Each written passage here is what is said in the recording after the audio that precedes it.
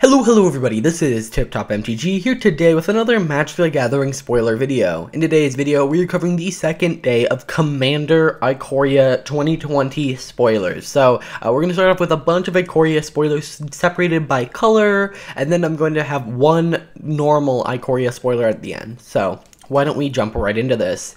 Starting off, we have Martial Impetus. It's a 3-cost white enchantment aura. Enchant creature. Enchanted creature gets +1/+1 and is goaded, which means it attacks each combat if able and attacks a player other than you if able. So it's a very interesting mechanic. It allows you to basically force things to happen, but they don't negatively affect you. It's a very Commander-esque mechanic. Next, we have whenever, and then it says whenever enchanted creature attacks, each other creature that's attacking one of your opponents gets +1/+1 until end of turn. So it encourages your opponent to attack using that creature, and it's going to buff them up. So it's encouraging not only that one creature to not attack you, because it can't, but it also encourages all the other creatures to attack someone else. So that's a very interesting deck. Or card. We have Verge Ranger. It's a 3-cost white creature human scout, 3/3 with first strike, and it says you may look at the top card of your library at any time, and as long as an opponent controls more lands than you, you may play lands from the top of your library in any order. Not in any order. You may play lands from the top of your library. So this is very similar to a lot of green cards, but what makes it white is that you have to be behind, and this is very similar to something called land tax, which is an enchantment that says whenever, if like, at the beginning of your upkeep, if you have less lands than an opponent, you can basically search your library for 3 basic land cards and put them into your hand. Now this lets you just put it straight from the top of your library, which then lets you actually draw the cards you want to draw. It also lets you just look at the top card of your library at any time, so that's very interesting. Overall, I actually really like the design of this card. Next, we have Call the Coppercoats. It's a 3-cost instant with Strive, and it says this spell costs 2 more to cast for each target beyond the first, so if you want, you could target 4 things with this, and it would cost 6 mana extra.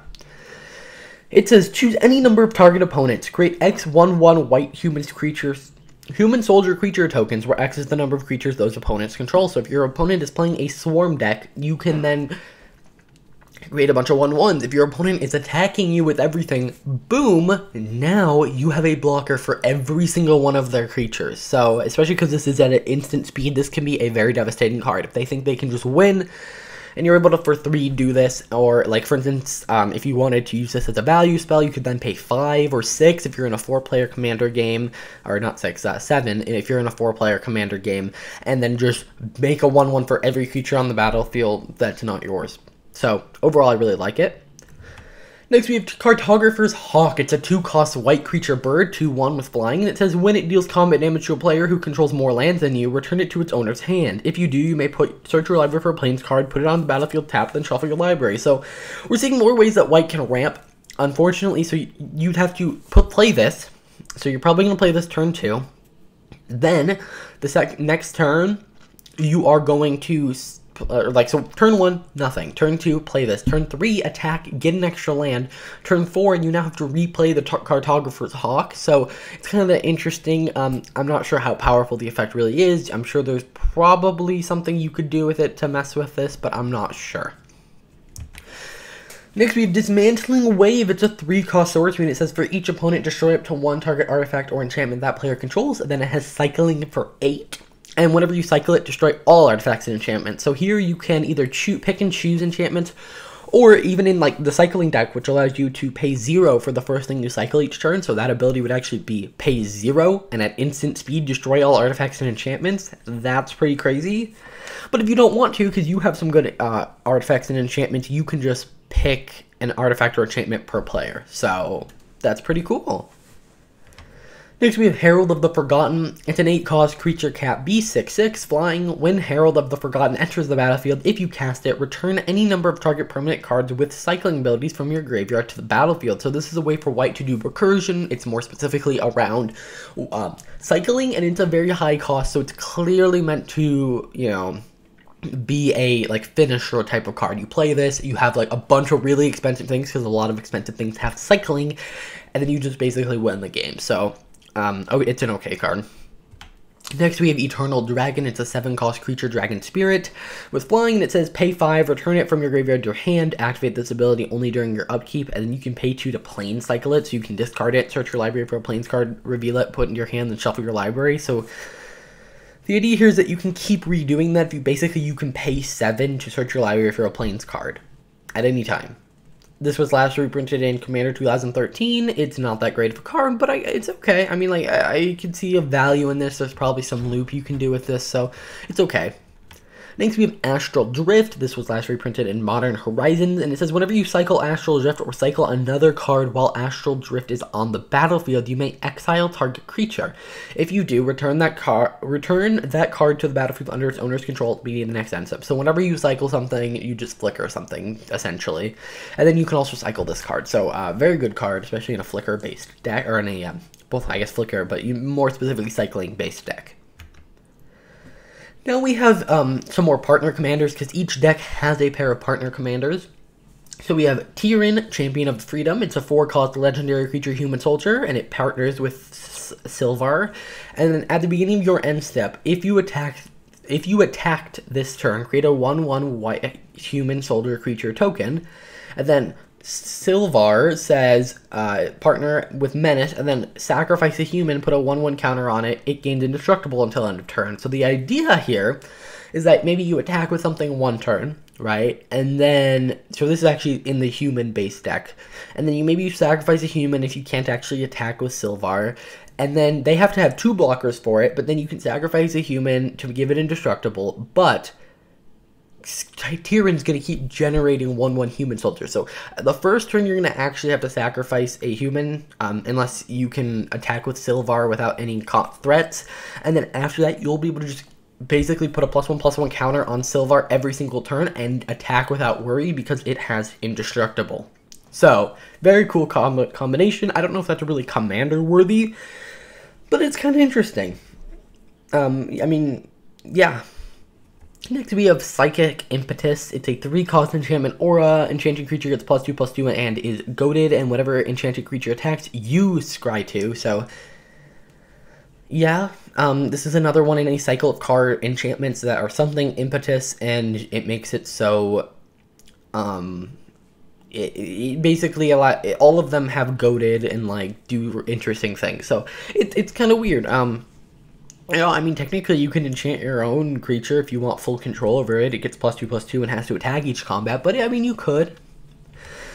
Next, we have Crystalline Resonance. It's a 3-cost enchantment. It says whenever you cycle a card, you may have it become a copy of another target permanent until your next turn, except it has this ability. So any permanent, it could be a land, it could be, I don't know, it could be someone's commander, it could be anything. I love becoming copies of something cards, so I love this card.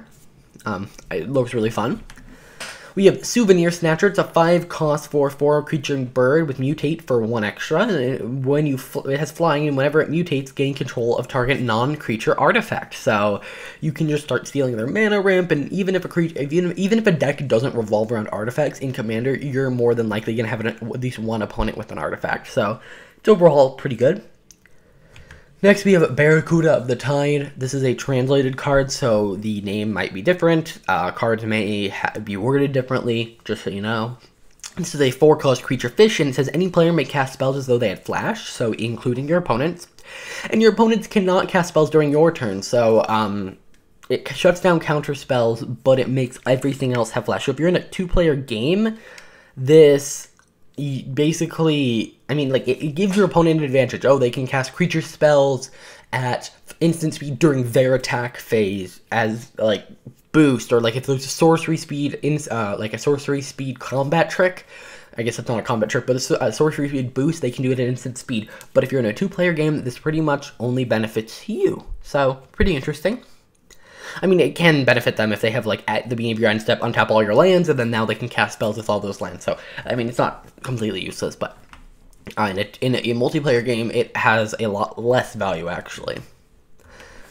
Next we have Halden, Avid Arcanist. It's a 3-cost legendary creature human wizard, and he partners with Paco, who's on the left here. And it says you may play non-creature cards from exile with fetch counters on them if you exiled them. And you may spend mana, though it was mana of any color. And so that is actually a useless ability without the partner, and the partner is a 3/3 with haste for 5. And it says whenever it attacks, exile the top cards of each player's library, put a fetch counter on each of them, put a +1/+1 counter for each non-creature card this way, exiled this way, and then yeah. Because they are exiled, every player knows what they are, so it's not like you can just go get a counter spell and it's a secret and wahaha, I now have a counter spell. And but it is a very interesting card. I like playing other people's decks. It's kind of a fun thing to do, so I like this little pair.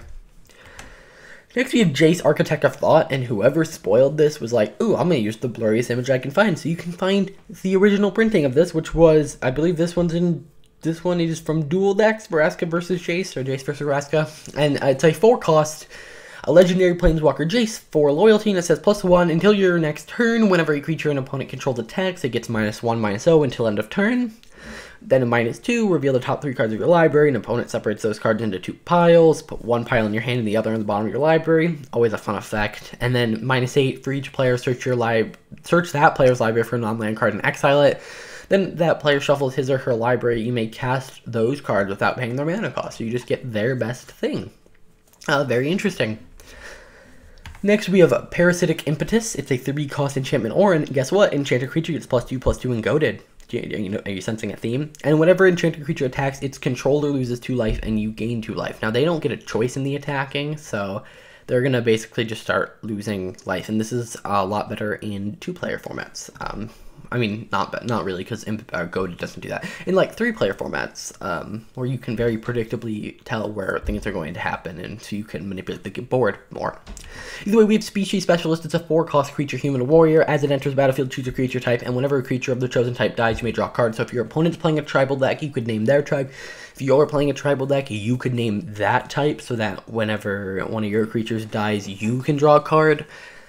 That's probably going to end up being better, but I could see this being used in other ways. Next, we have Nikara, Layer Scavenger. It's a 3-cost legendary creature, and it partners with Yannick. And it has Menace, and it says whenever another creature you control leaves the battlefield, if it had 1 or more counters on it, you draw a card and lose a life. So this is going to clearly go in a deck full of different types of counters. And then Yannick, Scavenging Sentinel. When it enters the battlefield, exile another creature you control until it leaves the battlefield. When you do, distribute X +1/+1 counters among any number of target creatures, where X is the exiled creature's power, so you can put a bunch of counters on things so that Ikoria will draw you a bunch of cards. So, very interesting. Next, we have Titan Hunter. It's a 5-cost creature, human warrior. At the beginning of each player's end step, if no creatures died this turn, it deals 4 damage to that player. So it's encouraging people to kill, kill, kill, otherwise you're going to take 4 damage. And then you can pay 2 black, sacrifice a creature to gain 4 life. So that will not only make a creature die, which means you won't take 4 damage, but it'll also gain you 4 life. So if a creature doesn't die next turn, you just basically broke even. So yeah, I like this card. I like the idea of speed up this commander game. We gotta start killing things. Next, we have Daring Fiendbonder. It's a 4-cost creature, human warlock with haste, and it attacks each combat fable. So it's gonna hit you for 5, like the turn it comes out in black. That's kind of weird. And then you can pay 2 black, exile it from your graveyard, put an indestructible counter on target creature, activate this ability only anytime you could cast a sorcery. I didn't think they said indestructible counters were a thing, but apparently they are. So let's do, the next one is Dredge the Mire. It's a 4-cost sorcery. Each opponent chooses a creature card in their graveyard, puts those cards on the battlefield under your control. I believe this is a new card. It is not within Skyfall, so I just thought I've seen something very similar to this. Next we have Deadly Trick. It's a 4-cost instant. It says if you control a commander, you may cast a spell without paying its mana cost. This is 1 card in a cycle, and this one says exile target creature, which is the most direct interacting with your opponent's board for free that I have seen in this cycle. I could see this being a very devastating part of an infinite combo, because then you don't need to get infinite mana. You just need a way to infinitely recur something from your graveyard, which may end up needing infinite mana, but I feel like this could be part of a kill literally everything on the board and anything that ever comes on the board again kind of combo. So yeah. Next we have Agitator Ant. It's a 3-cost creature insect, and at the beginning of your end step, each player may put 2+1/+1 counters on a creature they control. Go to each creature that had counters put on this way.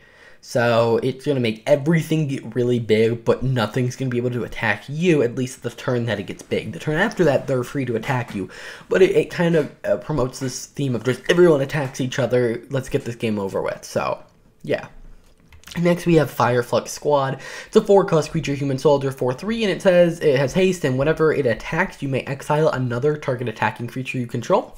If you do, reveal cards from the top of your library until you reveal a creature card. Put that card on the battlefield tapped and attacking, and the rest on the bottom of your library in a random order. So, this would probably go in a deck full of a lot of really expensive creatures that you can do some really interesting stuff with. I like the card. I mean, it's kind of free casting, but I enjoy those mechanics even if they are a bit busted. Next, we have Lava Brink Floodgates. It's a 4-cost artifact, and you can just tap it to add 2 red, which is very not red. At the beginning of each player's upkeep, that player may put a Doom counter on Lava Brink Floodgates or remove a Doom counter from it. Then, if it has 3 or more Doom counters on it, sacrifice it. When you do, it deals 6 damage to each creature. See, that feels like a red effect. Adding 2 mana does not feel like a red effect, so it's kind of weird. Spellfire Phoenix. It's a 5-cost creature Phoenix, flying, and whenever it enters the battlefield, you may return it instant or sorcery with cycling from your hand to the from your graveyard to your hand. So you can cycle something and then cast it, or you could actually cast the instant or sorcery and bring it back. It just happens to have cycling. And then at the beginning of your each end step, if you have cycled at least 2 cards this turn, return it from your graveyard to your hand. So you can just keep casting this over and over again, and it's gonna help you return cards with cycling, and so it's part of this kind of like infinite combo here, where I guess if you have infinite mana, but it says at the beginning of each end step, so it's not really that crazy, but I like the card. I think it's good. Next we have Predatory Impetus. It's a 5-cost enchantment aura, and it says enchanted creature gets +3/+3, must be blocked to Fable, and is goaded, which means that it's going to have to attack someone who's not you, unless you're in a 2-player game, and then something's going to have to block it, which means that there's going to be a lot of carnage. I think this is one of my favorite ones, even though it does cost the most so far. Animus Awakening, it's a X and a green. It's from Magic Origins, actually. It's a sorcery, and it says reveal the top X cards of your library, put all land cards from among them onto the battlefield tapped, and the rest on the bottom of your library in a random order. And it has Spell Mastery. If there are 2 or more instant and or sorcery cards in your graveyard, untap those lands. So, a pretty good ramp spell that can either majorly ramp you at late game, or early game it can just throw a couple lands on the field. So I actually really like this card, and I have played it before. Next, we have Fang Breaker. It's a 6-cost creature beast with Mutate 4. Whenever this creature mutates, destroy target non-creature permanent, including lands. Its controller creates a 3/3 green beast token. Okay. It is allowing you to destroy lands, planeswalkers, artifacts, enchantments. Like, that is kind of crazy. Now, it can't kill creatures, which is good, because green doesn't get kill target creature, but I also didn't think green got destroy target planeswalker, although I guess they do have a destroy target permanent card, so I guess. But, yeah, this is kind of an insane card. Kind of crazy. Then we have Glade Muse. It's a 3-cost creature beast, and whenever a player casts a spell, if it's not their turn, that player draws a card. So this is kind of the opposite of a lot of the cards we've seen. This one is encouraging players to cast spells not on their turn. So, interesting card. Not sure if I like it, because that encourages counterspell play, but it's fine. We have Capricopio. It's a X and a green for a creature Goat Hydra, and it enters the battlefield with X +1/+1 counters on it, like a lot of Hydras do, and then it says pay 2, put a +1/+1 counter on it, then you may choose again which player Capio is attacking. Only the player who he's attacking can activate this ability, and only before the declare attacker steps. I love this card. So if you don't understand how this text is, basically you're going to go to combat with this 7/7, right? And you're going to say, hey, I'm going to attack you, player 1. And they're like, no, I don't want to be attacked. So then they're going to pay 2 mana, and then they're going to make it, and now an 8/8, and instead send it at player 2. And then player 2's going to be like, no, send it back at you, and then they're going to spend 2 mana, and it's slowly going to get bigger, and they actually can't attack you. So that's a really fun card. I enjoy that. You're making your opponent spend mana, it's making yours bigger, and if you're just playing this big creature, it probably doesn't matter who it hits. So, yeah, if you threw some like infect on this thing and players were like, I need to redirect this, otherwise I'm dead, and then it gets bigger. Oh, it's great. Oh, I love this card. Next, we have Villainous Wealth. It's a X, black, green, blue sorcery. Target opponent exiles the top X cards of their library. You may cast any number of them with converted mana cost X or less without paying their mana cost. You are still technically paying the mana cost up front, but if you're paying 10, you could cast 10, 10, 10s, and you're not paying 100 mana. You're paying 13, so it's okay. I mean, like, it's good, but I'm talking about, like, from a balance perspective. And this was last printed in Khans of Tarkir. We have Nahiri the Harbinger. It's a 4-cost legendary planeswalker Nahiri, and you can +2 her to discard a card. If you do draw a card, you can -2 her to exile target enchantment, tapped artifact, or tapped creature. And then a -8 to search your library for an artifact or a creature card, put it onto the battlefield, then shuffle your library. It gains haste. Return it to your hand at the beginning of the next end step. So very interesting planeswalker. It starts at 4 loyalty, so you're going to drop it in, you're going to move it up to 6, the next turn you're going to move it up to 8, and then the next turn you could ultimate, and you could probably win that turn. You could throw like an Emrakul on the board, or a lot of different things, so it's interesting. Next we have Xerus, the Withering Storm. It's a 2 green, blue, red legendary creature, Snake Leviathan 3/5 with flying, and it says whenever an opponent draws a card except the first one they draw each of their draw steps, create a 1/1 green snake creature token. So you're encouraging your opponents to draw cards, more than 1 card per turn. So this might go in a deck where you're making everyone Wheel of Fortune their hand away or something like that. And then whenever it deals combat damage to a player, you and that player each draw that many cards. So you're going to each draw 3 cards, or if this thing's stronger, you're going to draw whatever its power is. So, a very good card. Next, we have the Locust God, a 6-cost legendary creature god. Flying, whenever you draw a card, create a 1/1 blue and red insect creature token with flying and haste. Pay 4, draw a card, discard a card, and when it dies, return it to its owner's hand at the beginning of the next end step. Well, that's a lot. So this is a very, very, very good card. It's a 4/4, and it was last reprinted in Hour of Devastation, and I've already seen it in Commander a lot. So yeah, not much else to talk about. We have Nissa, Steward of Elements. It's an X green blue. It enters with X loyalty counter, so it could ultimate the turn it comes out. It has +2 to scry 2. You can also 0 and look at the top card of your library. If it's a land or creature card with converted mana cost less than or equal to the number of loyalty counters on Nissa, you may put it on the battlefield. Whew. Interesting, powerful, and then -6, untap up to 2 target lands, they become 5/5s with flying and haste. They're still lands. That's kind of underwhelming. I think the 0 is probably better. I mean flying and haste, so I mean probably not, because that's hitting them for 10 like right there, but I like the 0, it's more fun.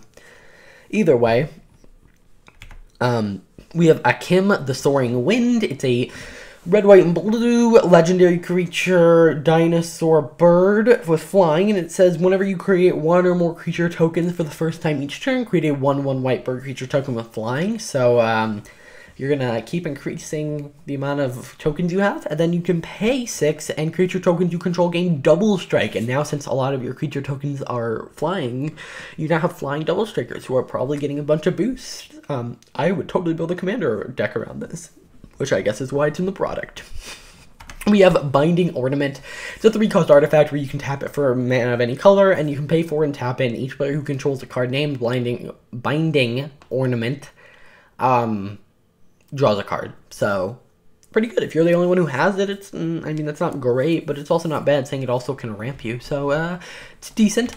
We have Commander Sphere. I'm really not going to go over this. It's in every Commander product. We also have Soul Ring, which is in every Commander product. We also have Fluctuator, which is not in every Commander product, and I actually marked in the bottom right. It was last reprinted in Urza Saga, and it actually cost $21.48 as of now. It's going to plummet now that people know it's reprinted, but yeah, this allows you to make cycling abilities you activate, cost up to 2 less to activate. Very powerful card.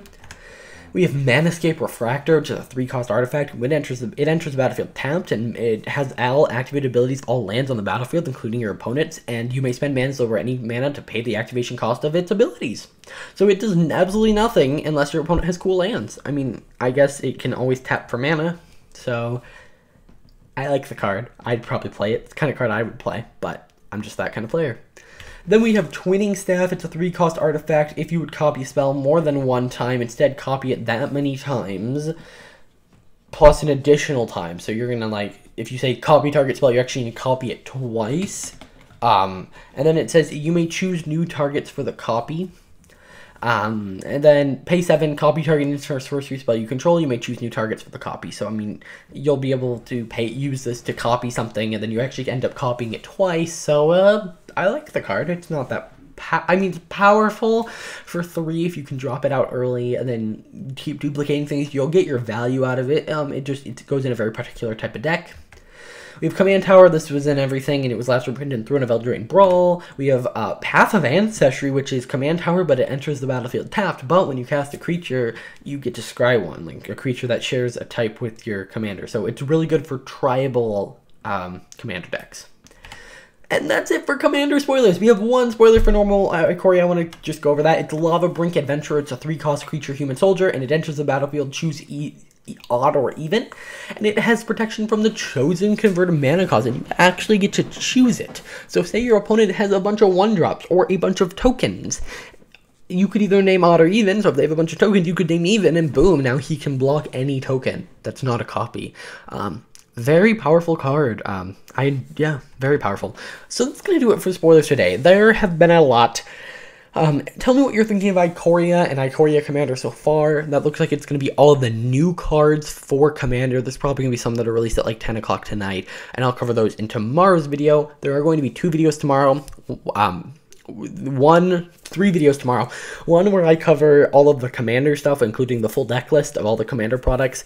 One where I cover all the normal Ikoria spoilers, and one where I talk about how Commander could be coming to MTG Arena. Alrighty guys, that's going to do it for this video. Hope you enjoyed. Hit that like button, subscribe, and I'll see you guys in the next video.